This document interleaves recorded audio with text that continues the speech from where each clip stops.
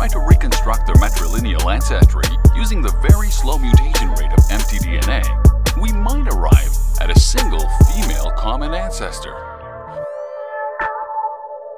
Whenever nature creates something, that something has to follow a rule, a law. He has to obey that law, that cosmic arrangement. Mama, the most powerful of all the genders or the gender. Mama, black people, well, let me begin the process of showing what Mama was about. In fact, all humans alive today do have a common female ancestor who probably lived about 200,000 years ago in Africa. They named her Mitochondrial Eve.